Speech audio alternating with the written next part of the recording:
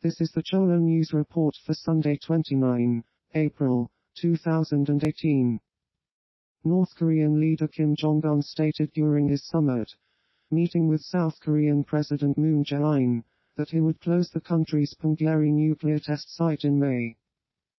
Seoul had also shuttled between Pyongyang and Washington to set up a potential meeting between Kim and Trump, which is expected next month or early June.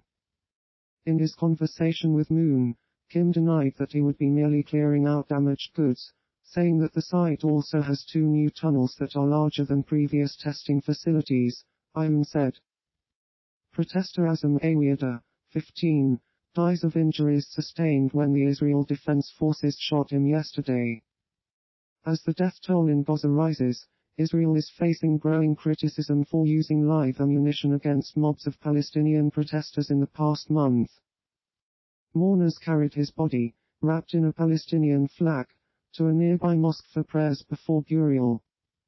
Egypt opens the Rafah crossing into the Gaza Strip for 3 days, saying it is to be used by students, those requiring medical assistance, and people with permits to enter Egypt.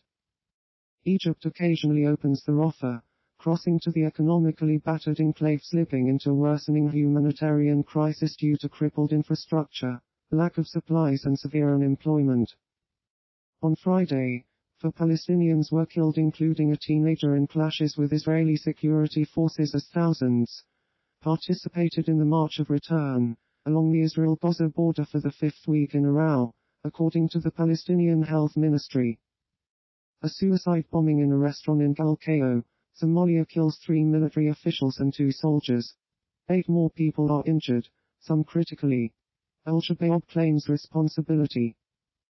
Colonel Abdihukan Abdullahi Mohammed, the commander of local joint security forces and soldiers, was among the army officers who died in the bombing, Yusuf said.